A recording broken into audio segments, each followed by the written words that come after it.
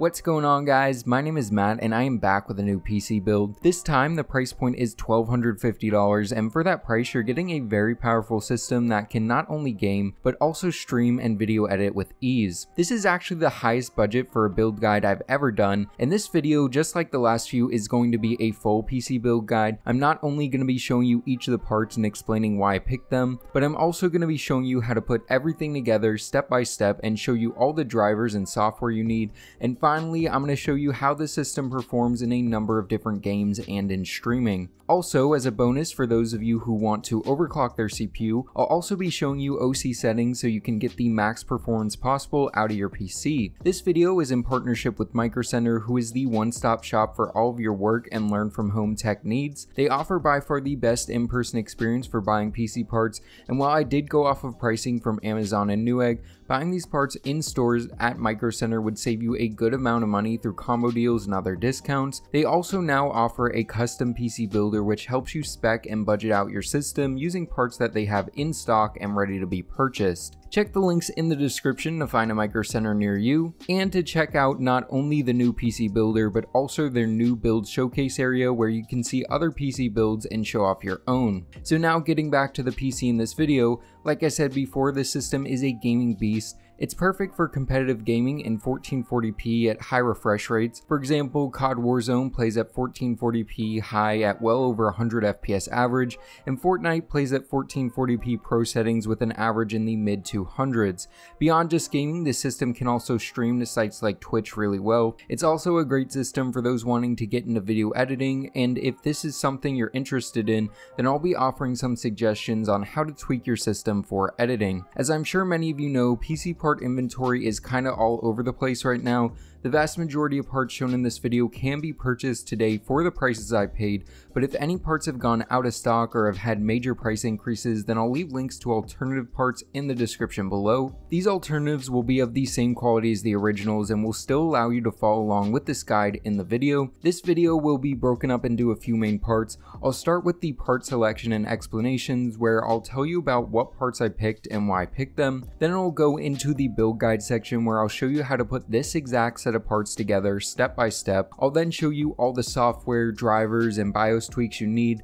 Then finally, I'll show you the system's performance and give you my final thoughts on the build. With all that out of the way, let's go ahead and get into each of the parts that make up this $1,250 gaming beast. Let's start by talking about the CPU. I knew I was going to go AMD for this build, but I had two CPUs in mind that I had a tough time deciding between. These are the 6-core Ryzen 5 3600 and then 8-core Ryzen 7 3700X.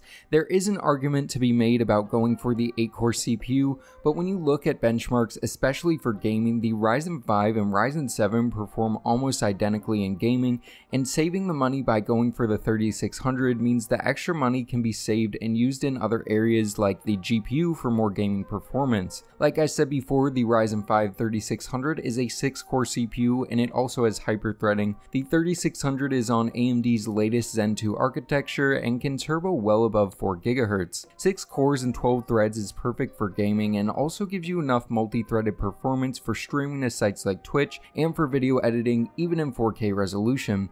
With this being said, if you are very serious about video editing, opting for the 3700X may be the better option, but it will cost a bit more. For the current going rate of around $160, this is, in my opinion, the absolute best value for the money CPU on the market. Stock performance is great, but this chip is unlocked, meaning it can be overclocked, and I'll be showing you the settings I use to overclock this guy for those who are wanting to get the absolute max performance out of their system. All in all, the Ryzen 5 3600 worked great in this PC, and I have absolutely no problem recommending it. To cool our CPU, I would normally just use the stock cooler because it's free and is adequate in most use cases, but for this build, I decided to up the ante a bit by going with an aftermarket cooler. This is the Deepcool GAMX GT ARGB, which for around $45 is a great deal. It has 4 direct contact heat pipes and a pretty large aluminum fin array. Performance on this guy is great and it also looks amazing in my opinion. Not only does it have RGB on the included 120mm fan,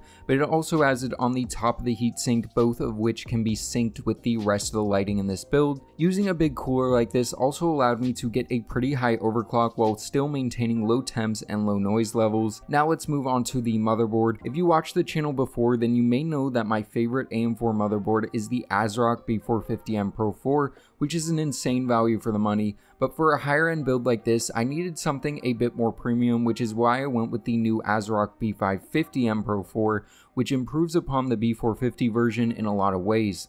This board comes in at around $115, and for that price you're getting a whack ton of features. These include 4 DIMM slots, 3 M.2 slots, one of which is for M.2 Wi-Fi, 3 PCIe slots, an M.2 heatsink, and a decent VRM setup. I also like the looks of this board a lot. The color scheme is pretty neutral, meaning it could fit in a ton of different builds and still look nice. This is an MATX board used in an ATX case, but it looks fine in my opinion, and this board worked perfectly supporting all the parts and allowed for a pretty high overclock on the CPU. Overall, the B550M Pro 4 is a great value for the money board, and this will certainly not be the last time I use it. Next, let's move on to RAM. This is an area where special attention needs to be paid because Ryzen CPUs are heavily affected performance-wise by the clock speed of the RAM being used. Because of this, I went with what is pretty much the de facto standard for mid to high-end builds, which is this 16GB kit of G.Skill Ripjaws 5 DDR4 memory. This is 3600 MHz RAM, which is perfect for our Ryzen CPU, and timings are still decent with this being a CL16 kit. This is very much a no-frills kit of RAM, but again, performance is amazing, and the $75 sticker price makes it a great value for the money. Also, these have an all-black design, meaning they blend in very well. All in all, this is probably my favorite kit of memory for Ryzen systems, and I've never had any problems with the many kits of this that I've used in the past. For storage, I decided to go all SSD, and more specifically NVMe. What I went with is this Crucial P1 M.2 SSD with 1TB of capacity. This is a good mid-range NVMe SSD that provides a lot of performance and is DRAM, making it great for a boot drive. 1TB of storage is plenty for your OS, applications, and a number of different games, but if you're wanting to hold a ton of games on your system, going with a 500GB SSD in combination with a 2TB hard drive might not be a bad idea and would be similar in price. With this being said, I personally wouldn't need more than 1TB of space if I didn't video edit, and I think for the vast majority of people 1TB would work fine, especially for just starting out because storage can always be easily upgraded in the future. Now let's talk about the GPU. With the system this high end, it really only made sense to go for an Nvidia card. The 2080 Super was a little too high for this budget, so what I went with is the RTX 2070 Super, which is a beast of a gaming card and is perfect for 1440p and even some 4K gaming. This is the EVGA XE Ultra model, which is a pretty awesome implementation of this GPU. This features a dual fan design with a very beefy heatsink and a very substantial metal backplate. I like the looks of this card a lot, and its neutral black and gray color scheme matches perfectly with the build. As you'll see in the benchmarks, this card performs great and also has a few tricks up its sleeve for certain computing tasks. Firstly, it has the RTX cores, which enable it to use ray tracing in the titles that support it, and it has the NVIDIA NVENC encoder. This NVENC encoder is perfect for people who are wanting to stream gameplay to sites like Twitch because it takes a lot of the stream off the CPU and has a negligible effect on GPU performance. Overall, this 2070 Super worked great in this build, and I have no problem recommending it for your next PC build. Let's now talk about the power supply. These are the hardest hit inventory and price wise right now. What I went with is the EVGA 650G+. This is 650 watt, 80 plus gold modular power supply. I don't think this unit is currently available, so I'll link a few alternatives in the description. Basically, you want to get a 600 watt or more 80 plus gold unit from a reputable manufacturer like EVGA or Corsair. 650 watts is way more than enough for the system, and the modular cable design makes cable management a breeze. But even if you get a non-modular unit, it will be fine because all the cables will be hidden in the power supply basement of our case. Speaking of the case, let's talk about what all of these parts are going into. This is the Deepcool Matrix 50. This is the version that comes with 3 RGB fans included, and for around $70, this is a great deal. This is an ATX case that is super easy to work in. It has front and side tempered glass panels and plenty room in the back for cable management. One feature I like a lot is the fact you have the option to control the RGB from the case itself. The built-in RGB controller has a bunch of different color options and means there's no need to run any sort of RGB software that could take up background resources. Overall, for $1,250, the system's providing a ton of reliable and high quality parts that should last you for years to come. Everything in here is very well balanced, and as you'll be able to see later, performance on this guy is great. So now that you've seen each of the parts and learned about why I picked them, it's now time to show you how to put everything together step by step. There are a number of ways and orders to assemble this system, but I'll go over my preferred method. Before you get building, it's important to make sure you're ready by gathering the right tools and have an open area to work on. The only thing you'll really need is a standard Phillips head screwdriver and a smaller Phillips head screwdriver for the M.2 screw. I would highly recommend you use a magnetic screwdriver. This will make building the PC a little bit easier and can be helpful in a number of ways. Next, let's talk about static. I personally don't worry about it and have never had any issues or problems with it. If you live in a very dry place or are worried about it, you can use an anti-static ground strap like this one, or periodically ground yourself on something like a light switch screw. With your workspace ready to go, your schedule clear, and your tools in hand, it's now time to start building your PC. So the first thing you're going to want to get out is your motherboard box. Open it up and grab out the manual, the IO shield, and the motherboard itself. Take the motherboard out of the bag, close the box, and place the board on top of it. Bring your attention to the center of the board, press down and out on this metal lever, then lift it up until it's perpendicular with the board. Now get out your CPU, handling it only by the edges. Find the marked corner of the CPU and the marked corner of the motherboard and line up the two. You can also line up the Ryzen 5 3600 text with the socket AM4 text on the motherboard. Once lined up, lower it down, applying no pressure. It should just slot in its place. Once down, lower the CPU retention arm back down, making sure it clips into place. Now to get our board ready for our cooler, remove these 4 screws, these 2 plastic pieces, and the backplate from the board. You can store these in the motherboard box in case you need to use them in the future. Get the accessory bag out of the cooler box, take the 4 long bolts and put one in each of the backplate holes like this. They should kind of lock into place. When done, your backplate should look like this. Now put the backplate on the back of the motherboard, pushing the 4 bolts through the holes. Now get out 4 of these tall nuts and 4 of these washers. For each bolt, first put a washer over it, then screw on a nut until it's tightened down. Do the same thing for all 4 bolts. Next, grab the 2 larger brackets and the cooler itself. Take one of the 2 small screws and install the first bracket like this, with the bracket in this orientation. To install the other bracket, you need to first remove the fan by pulling off these metal retention dabs. Once off, install the bracket just like the other one. Now it's time to attach the heatsink to the motherboard. First, peel off this protective plastic on the bottom of the cooler. Next, moving back to the motherboard, take the included thermal paste and squeeze a pea-sized amount on the center of the CPU IHS. Now lower the cooler down with the wire side facing the RAM slots like this, and make sure the bolts from the backplate slip through the bracket holes. Next, attach a spring-loaded screw on each of the bolts and tighten them down in a cross pattern to ensure even pressure across the CPU. Once tightened down, you can reinstall the fan by placing it how you want and slipping the metal clips over the heatsink like this on both sides. Next, take the 4-pin fan cable and find the CPU fan header here. Line the notch in the slot and connector and press it into place. Leave the RGB cables alone for now. Next, let's install our RAM. We'll be putting our RAM sticks in slots 2 and 4 to ensure dual channel operation. Open up the clips on both slots, get out your first stick and line the notch in the stick with the notch in the slot and lower it down. Once you're sure it's in correctly, press down until both sides click and the clip closes shut. Now just repeat the same process for the second stick. Now it's time to install the M.2 SSD. Begin by getting out your small screwdriver and unscrewing the 2 screws on the M.2 heatsink and lift it away. Take your M.2 SSD and line the notch in the slot and the connector and insert it at a 45-degree angle. After removing the plastic on the back of the M.2 heatsink, lower the SSD down, then place the heatsink on top, lining up the holes.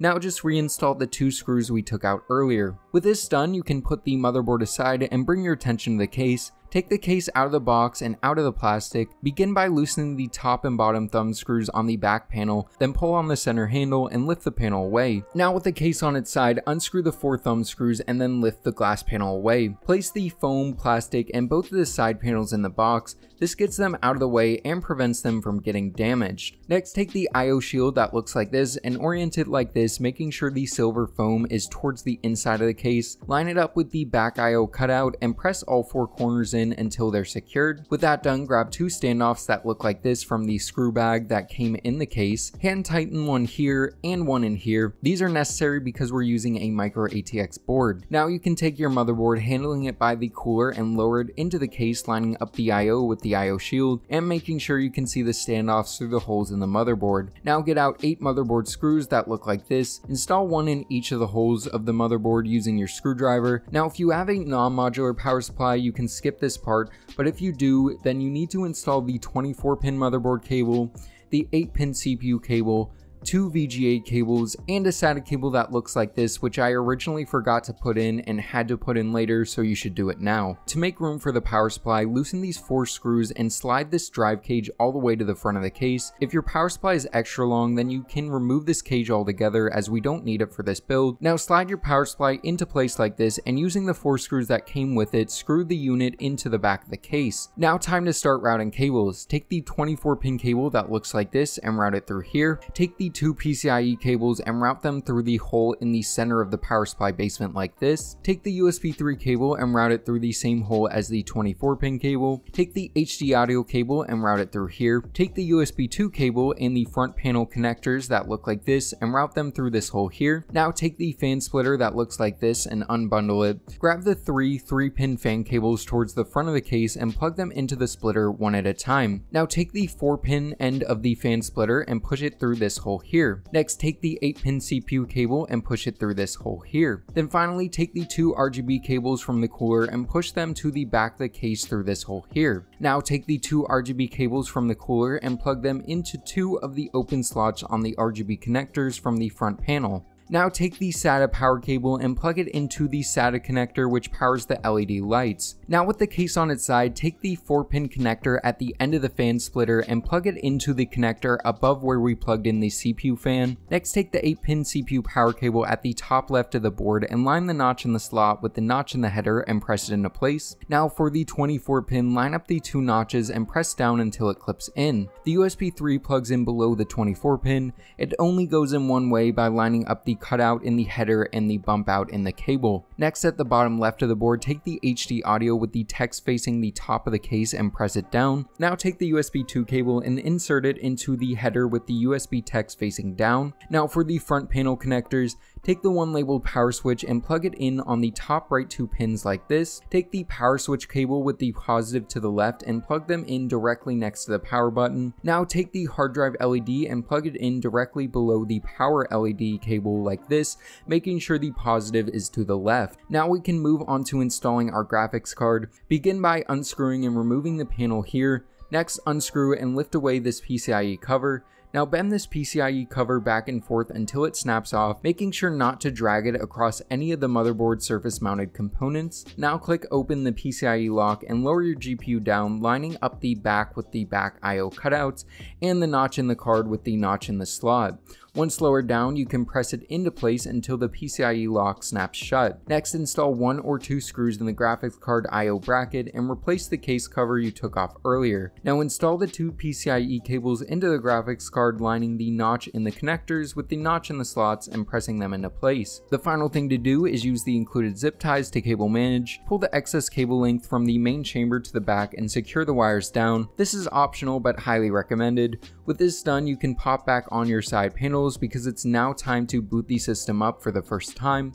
Before you get into games, you're going to need to do a few things on the software side of things. The first thing to do is install Windows. I'm not going to go over that process in this video, but I'll leave a link to a guide on how to do this in the description below. With that done, you can boot into Windows to install some drivers. First, head to the NVIDIA drivers page linked in the description. Select RTX 2070 Super and Windows 10 64-bit from the drop-down menus and press search to find the latest graphics card drivers. Download these and install them. Next, we need our chipset drivers and our motherboard. Head to the motherboard page linked in the description. Press support, then download and install the AMD chipset drivers. With this done, there is one more thing to do before jumping into games, which needs to be done in the BIOS. With your PC turned off, press the on button and then immediately mash the delete key until you enter into the BIOS. You need to go over to the OC tweaker, then go down to load XMP settings. Press auto and change it to XMP 2.0 profile 1. Next, let's talk about CPU overclocking. If you're not interested in this, then go ahead and just save changes and exit. If you are, scroll back up to CPU frequency and voltage change, select this and change it to manual. A pretty much guaranteed overclock would be 4200 MHz, which is 4.2 GHz at 1.325 volts. I ended up settling on 4300 MHz at 1.3 volts, which you can try but isn't guaranteed to work. Now we can go over to exit and hit save changes and exit. With all that done, you're now ready to download and enjoy some games. I hope that guide was helpful or entertaining for some of you. With that done, it's now time to talk about performance. I tested the system in a few games and in streaming. I may test more games and upload the gameplay of the tests and link them in a pinned comment, so if that's something you're interested in, let me know what games to test in the comments below. I tested all these games at 1440p. Starting out with the ever popular COD Warzone, I tested at 1440p high settings and received an average just above 100 FPS, which is pretty good. I'm sure if you lowered the settings you could get 1440p 144Hz, which would be an amazing experience. With this being said, the experience at 1440p high with 100 FPS was very smooth and enjoyable. Moving on to Fortnite at 1440p Pro settings, the system stayed in the low to mid 200s most of the time. This is well above the 144 FPS sweet spot and shows that this system is pretty overkill for Fortnite. Moving on to Doom Eternal, I tested at 1440p Ultra settings. I saw an average in the mid 100s, which was very smooth and nice to see a modern AAA title running at 1440p 144Hz on this machine. Moving on to Shadow of the Tomb Raider, which used the built-in benchmark at 1440p high settings. This resulted in a 99 FPS average, which is pretty respectable in my opinion. Finally, let's talk about Borderlands 3, which was the lowest performance-wise out of all the games tested. Using the built-in benchmark at 1440p high settings, the system received a 72 FPS average, which is a good step above 60 FPS, but I would have liked to see it at 100 FPS or more. Overall, gaming performance on this system is great. AAA 1440p gaming at 100 plus FPS is definitely possible by adjusting the settings, and 1440p 144Hz competitive gaming is also possible on most esports titles. So now let's talk about streaming. I tested streaming at 1080p 60 FPS with a bitrate of 6000 kilobytes per second. I tested both Fortnite and COD Warzone, both of which ran great on both the stream and gameplay side of things. I played at 1080p with a locked 144 FPS to keep things consistent, and in both cases the system stayed at the locked frame rate the majority of the time. Overall, for gaming and streaming, the system is a beast. You may want to upgrade a few things like the RAM and CPU if you want to do heavy 4K editing, but even in its current configuration, it will still edit videos very well, especially in 1080p and for basic 4K editing. All in all, I'm very happy with how this system turned out, and I think it's a pretty good way of allocating a $1,250 budget. If you guys would have done things different, let me know what parts you would have picked in the comment section below. These build guides are a lot of work, but if you guys keep watching them, then I'll keep making them. So yeah guys, I think this wraps this video up. I hope you guys enjoyed it. If you did, make sure to give this video a thumbs up and consider subscribing. And as always, this is Matt from Tech by Matt, signing out.